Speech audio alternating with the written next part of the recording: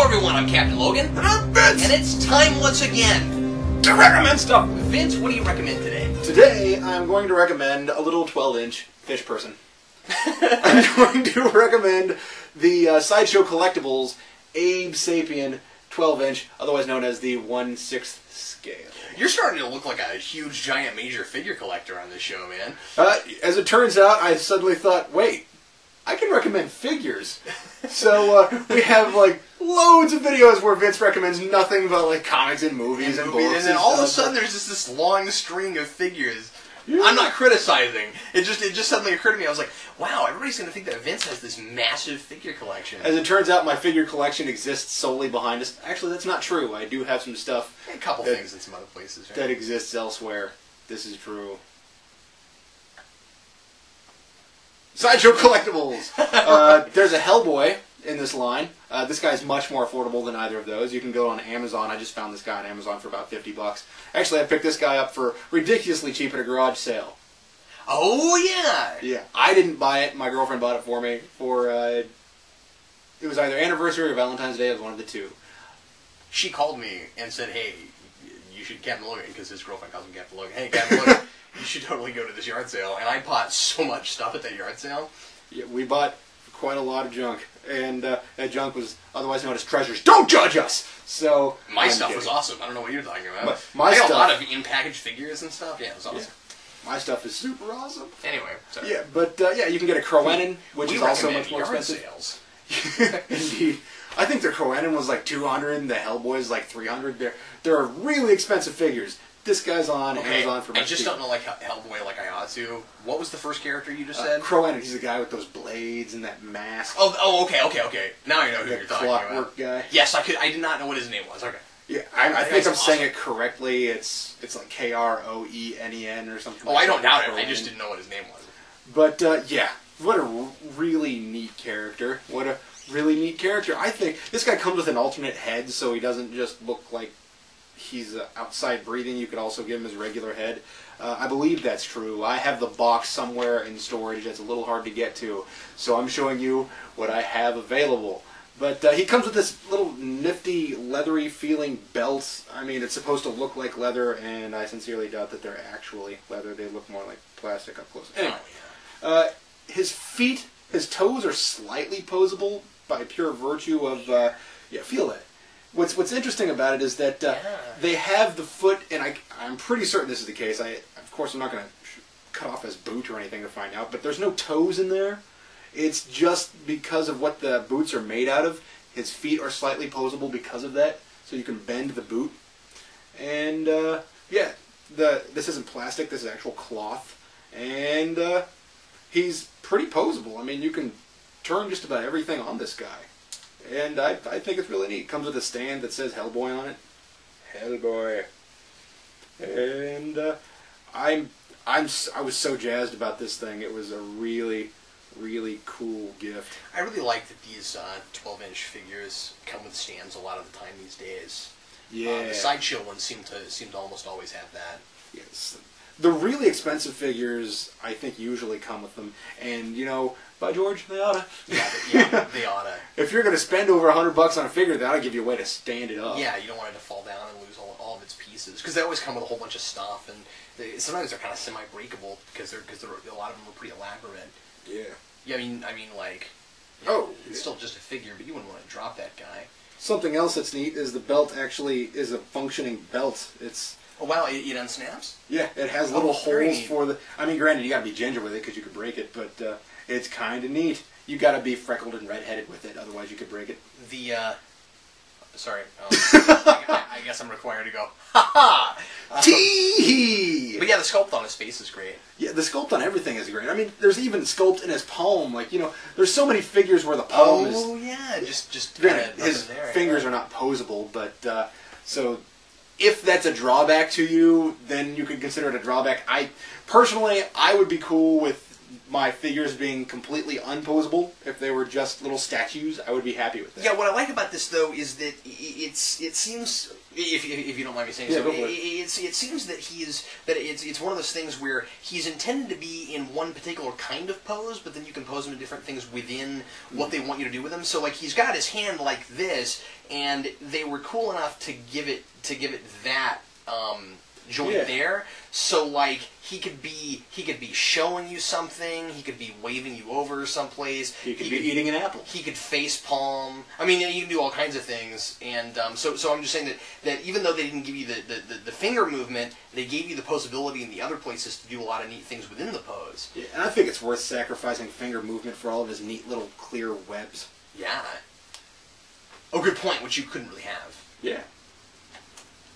Sideshow Collectibles, Abe Sapien. I saw him in the box before you pulled him out, but I had no idea how good of a figure he was. It's pretty. I thought he looked great in the box. He's phenomenal outside of the box. I've recently come around to pulling out my my 12-inch figures because they're so much prettier outside. You gotta.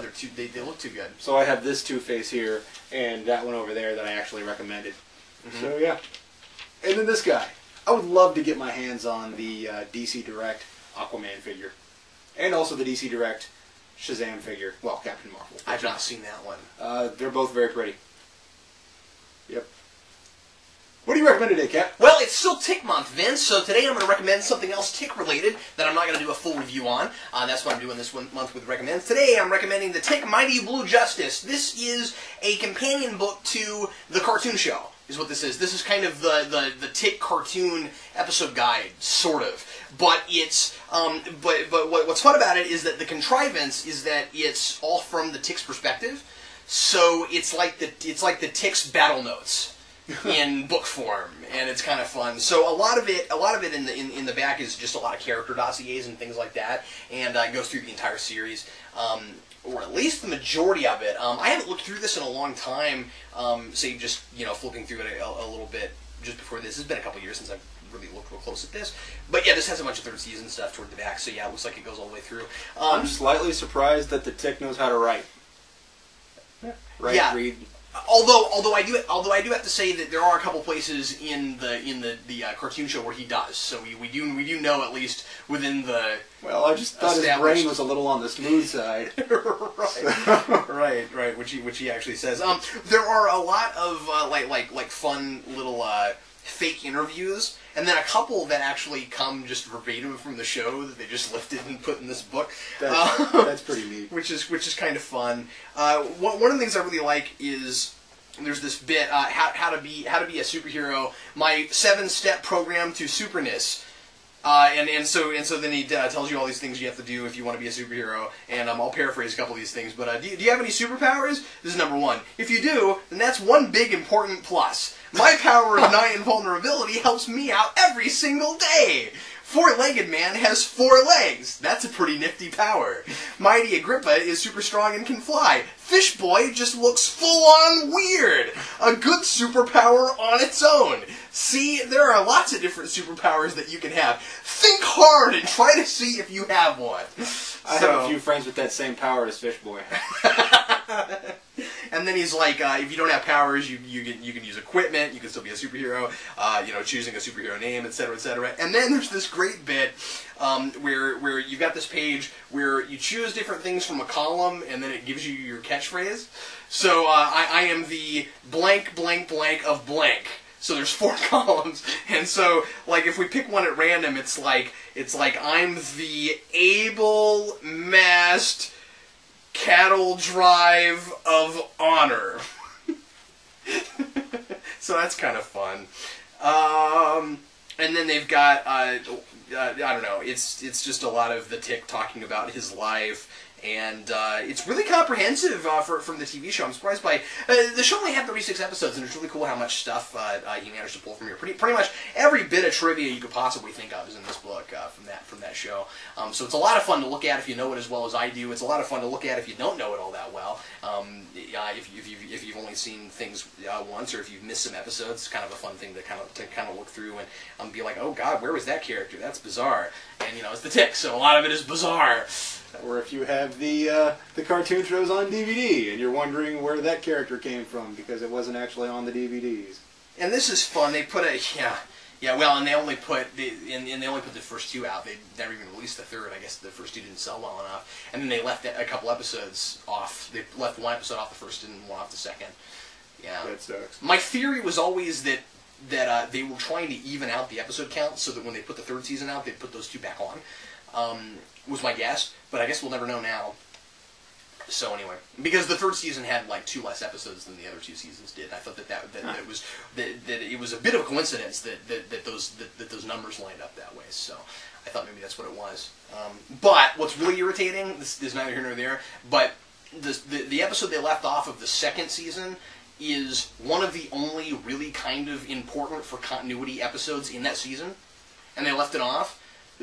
That's Alone Together. That's the one with Omnipotus, where he eats a bite of the moon at the end of the episode. The rest of the season, when you see the moon, it's got a bite taken out of it. So if you're watching this show and you've never seen Alone Together, it's got the CH and the A from Shareface through 1st season, and that was the 1st episode of 2nd season. They cut it off on the DVDs.